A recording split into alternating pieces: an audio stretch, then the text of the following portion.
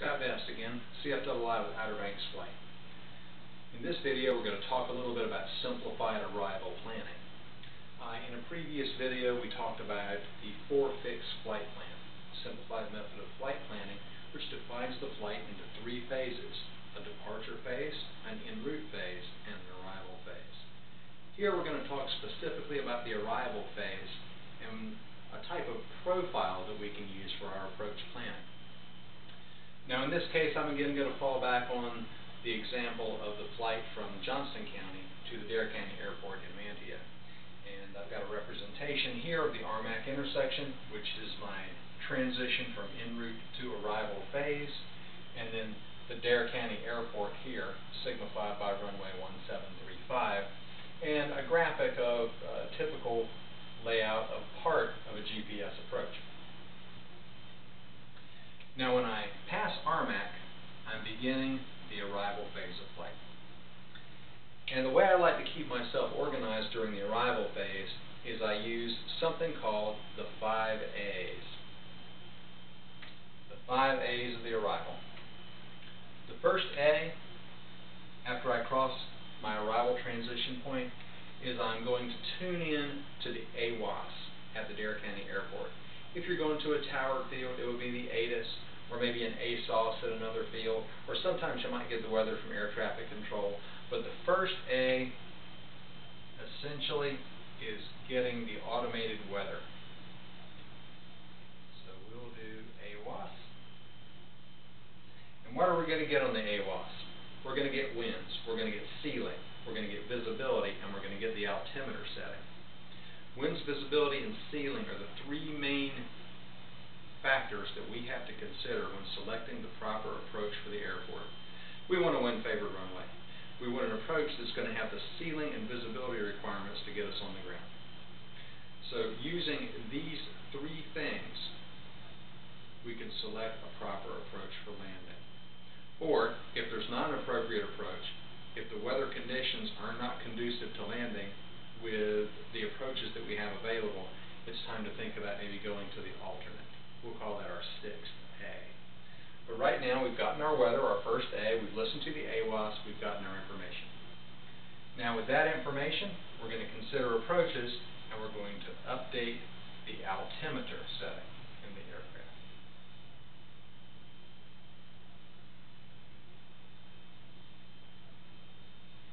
And also, in the case of the training aircraft with the KLN 94 GPS, we're going to update the altimeter setting in the GPS as well.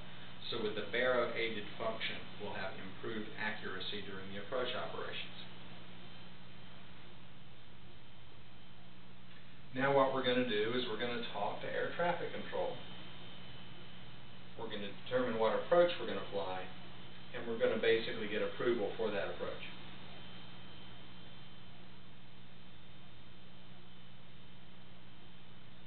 Selected our approach.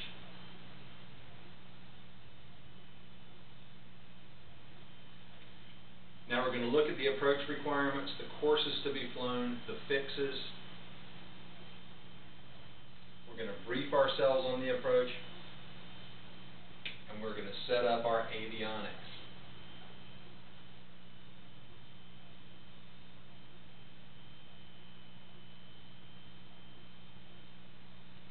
In this case, we've decided that we're going to fly the GPS 17 approach into the Dare County Airport.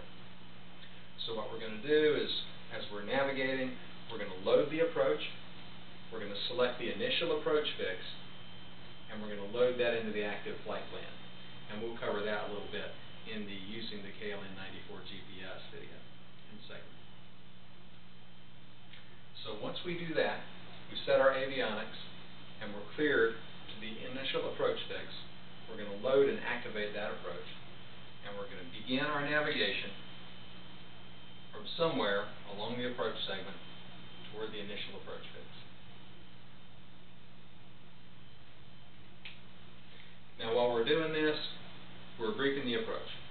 We should know before we ever start the approach what the minimum descent altitude is. We should know before starting the approach what the initial action on the missed approach procedure will be. So we don't have to try to look down at the chart and low AFR close to the ground.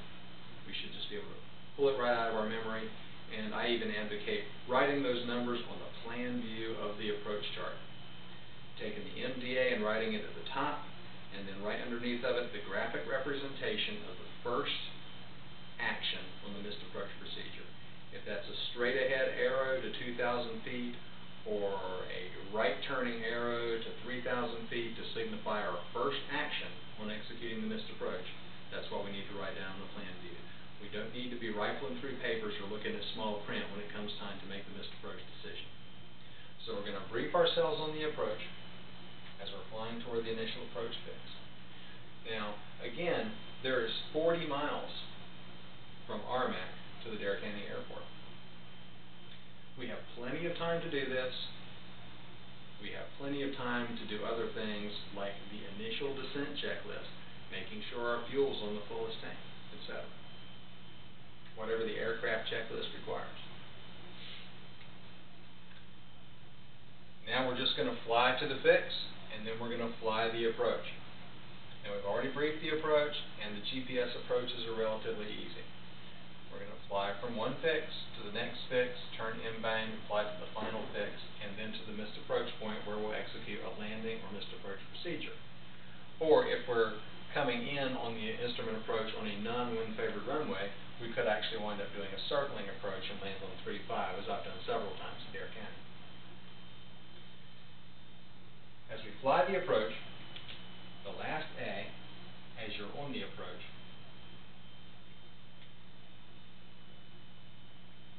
you fly the initial segment, then you're on the final approach course, and before you reach the final approach fix,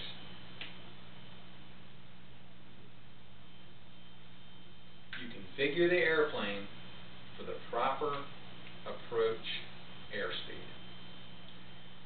That means here outside the fix, we're going to throttle back a little bit, we're going to trim the airplane back to the normal approach speed, but we're going to maintain the minimum altitude until we cross the final approach fix, where we can start our final descent on the final approach segment, the segment between the final approach fix and the missed approach point.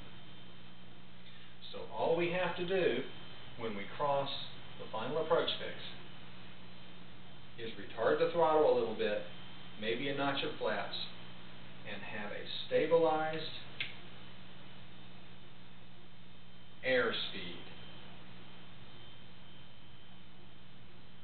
on the final approach segment. So here we are, we reached the arrival fix transition. Check our AWOS, ASOS, ATIS, etc. Update the altimeter, select the approach, confirm this with air traffic control, configure the avionics, perform whatever checklists we need to perform, initial descent before you ever reach the initial approach fix, and then final a couple of miles outside the final approach fix. And then make sure that when we cross the final approach fix, we're configured for the right airspeed for a normal descent and stabilized descent to the missed approach point and landing. Do we have any questions? Okay, let's go ahead and take a piece of paper out. We'll do an exercise, and what I'd like you to do is I'd like you to graph how you would set up the final approach phase of the last flight you did. Okay, let's get to it.